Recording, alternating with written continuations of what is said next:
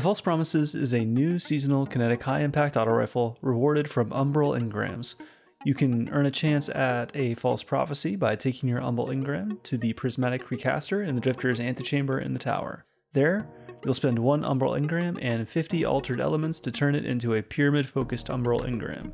After that, you'll take the engram over to the Umbral decoder and decrypt it for a new seasonal weapon. For stats, False Promises comes with a base range of 75, a stability of 25, a handling speed of 42, and a reload speed of 44. It has a based aim assist value of 52, a zoom of 20, and a recoil direction of 86. Being a high impact frame weapon, False Promises is naturally more accurate when you stand still while aiming down sights. In PvP, the False Promises has an optimal time to kill of 0.83 seconds with 5 crits and 1 body shot, dealing 36 damage to the head and 22 to the body. Before we look at the perks, let's talk about where high impact autos shine and where they struggle. In PvE, they do perfectly fine, particularly if they come with a damage dealing bonus like Rampage or Kill Clip. This season's artifact comes with anti-barrier rounds for auto rifles, and this pairs great with high impact auto rifles because of their extended range. You'll be able to fire your anti-barrier rounds at barrier champions from a safe distance, which is a refreshing change of pace from Season of the Worthy. In the Crucible, this archetype of auto rifle excels at range and generally performs poorly at closer distances. Any mid to long distance range lane with some cover for you to move in and out of will be where you'll do your best with this weapon. The biggest issue you'll run into in the Crucible will be snipers and pulse rifle users. Even with high caliber rounds on your False Promises, you'll still likely get sniped through flinch. Further complicating matters for you are the newly buffed high impact pulse rifles enjoying a more forgiving TTK operating in that same space. Moving on to perks, this auto comes with the standard 9-barrel perk options in column 1, Arrowhead Break, Chambered Compensator, Corkscrew Rifling, Extended Barrel, Fluted Barrel, Full Bore, Hammerforged Rifling, Polygonal or Polygonal, however you choose to pronounce it, let's not start that war now, Rifling, and Small Bore. For players using controller, I recommend going for either a polygonal/polygonal rifling for the extra 10 stability, or a fluted barrel for the +5 stability and the +15 handling speed. I prefer to have my autos as stable as possible, and both perks help me achieve that. Fluted barrel's boost to handling is a great option for this weapon, no matter your input device, since False Promises is lacking in that department. Mouse and keyboard players can't go wrong with Hammerforged Rifling for the extra 10 range, and again, you should really consider Fluted Barrel for the reasons mentioned before. I'm giving an honorable mention to Corkscrew Rifling for its +5 to range, stability, and handling. Barrels to avoid include Arrowhead Break, Extended Break, and Full Bore.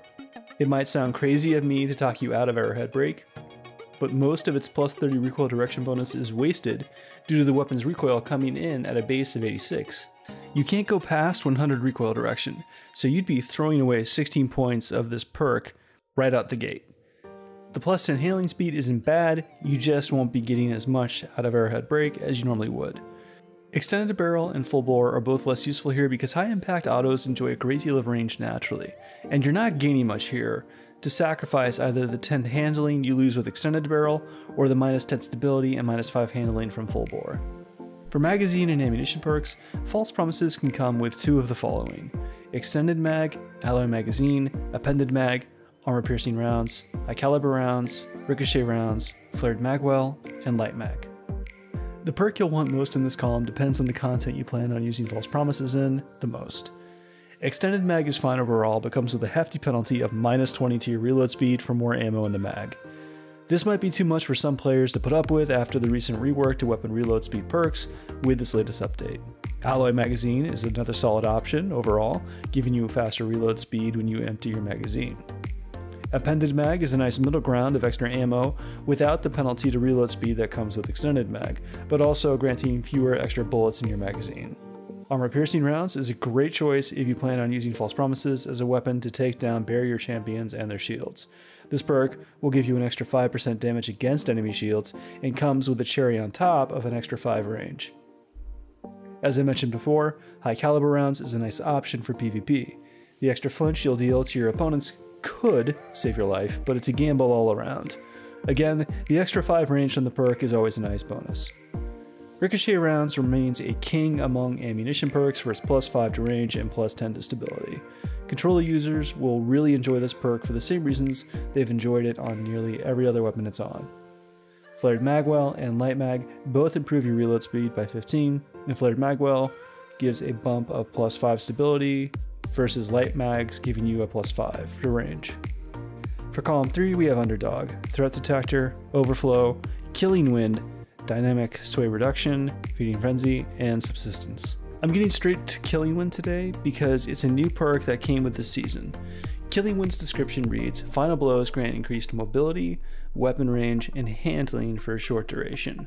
For numbers, my testing showed Killing Wind grants a 10% buff to your weapon's effective range, a 24% buff to your mobility, and a 63% increase to the weapon's handling speed for nearly 5 seconds. It's important to note that Killing Wind's benefits go away if you swap to a different weapon, although if you do swap, you'll get that quick draw-like effect. This perk combines aspects of Moving Target, Quick Draw, Snapshot, and Rangefinder all into one perk for the cost of simply getting a kill. That's insane. You'll move faster while strafing, aim down sights as if you had Snapshot, swap to your other weapons almost as quickly as if you had Quick Draw, and get an extra 10% range bonus with just one perk. Killing Wind is top tier in every way, and you should look for this perk on any weapon that has it available in its perk pool. Moving on, we have Underdog, which gives you outlaw reload speeds when you're critically injured, and that certainly has a place in the Crucible. You'll often end gunfights in the Crucible in the red, and Underdog could mean the difference between being ready for your next gunfight or not. This is a perfectly fine perk that will see a lot of use in your gameplay and challenging content. People write Underdog off as garbage, but it's very underrated, and it's kind of very fitting considering the name. Threat Detector offers amazing benefits in the form of faster reload speed, better stability, and handling speeds, stacking 3 times based on the number of enemies near you. While this perk is greatly beneficial on close-range weapons, such as shotguns and SMGs, it doesn't do much to help a longer-range weapon like this auto rifle. Overflow loads extra ammunition into your magazine, whether you pick up special or heavy ammo off the ground. This is more valuable on weapons with smaller magazines like hand cannons, but that doesn't mean it's wasted on false promises.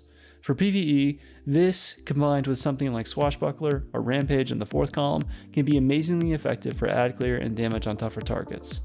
You'll kill the ads, stack up your bonus, and then switch to the tougher target or boss. Dynamic Sway Reduction is also here on this weapon. Now, you've probably heard a lot about this perk over the last few weeks ever since Adaptive Frame Auto Rifles were buffed in Season of the Worthy. It both boosts stability and eliminates bloom, 2 significant traits for automatic weapons. This will allow you to more reliably land shots on your targets and improve the weapon's consistency overall. This makes it a solid contender to be one of, if not the best perk in this column. Feeding Frenzy is next, allowing each rapid kill with this weapon to progressively increase its reload speed for a short time, stacking up to 5 times. Feeding Frenzy recently saw a rework with this season's release, requiring 5 kills to achieve its full benefits, as opposed to previously when you only had to get 1 kill. It no longer gives you outlaw reload speeds for killing enemies with body shots. At least not just one body shot, that is. There's been a fair deal of criticism aimed at the reload speed perks being reworked, and that's understandable. Players grew accustomed to their benefits, and it'll take time for all of us to readjust to the new normal of reload perks. I'm not saying these reworks are good or bad, just that it'll take time for all of us to adjust. Finally, in this column, we have Subsistence. Kills partially reload the magazine from reserves, but reserve capacity is reduced. Subsistence is still a love it or hate it type of perk for most players. Yes, Bungie reduced the capacity penalty a few seasons ago, and you can further counter this deficit with ammo reserve mods. But I feel Subsistence needs something to synergize with in the other columns to really shine, and in this case, that would be something like Rampage or Swashbuckler. For the final perk column, we have a chance for any 2 of the following: Sympathetic Arsenal, Surrounded, Swashbuckler, Unrelenting, Zen Moment, Eye of the Storm, and Rampage. Again, I'll skip ahead to the new hotness, which is the Unrelenting perk. This perk's description reads that rapidly defeating targets triggers health regeneration. Guardians and powerful combatants count as more than 1 kill. This perk is a lesser version of the Suros Legacy perk found on the Suros Regime Exotic Auto Rifle, restoring your health after kills. In PvP, it can trigger off just 1 kill, and in PvE, it can activate after just 2 kills. Unrelenting will truly shine if you learn to take cover and let it work as you recover between gunfights. You can score a kill, pop back behind cover, recover your health faster than your enemies expect you to, and then pop back out to engage them again. Unrelenting is powerful enough to shift the momentum of a match back into your favor, and for that reason, I consider it to be a top tier perk. Sympathetic Arsenal is another new perk for this season.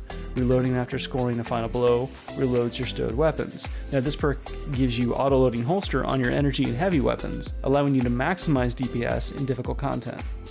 You'll be able to unload your heavy weapons onto a boss, then swap back to False Promises to kill adds, and then reload all of your weapons at the same time to repeat.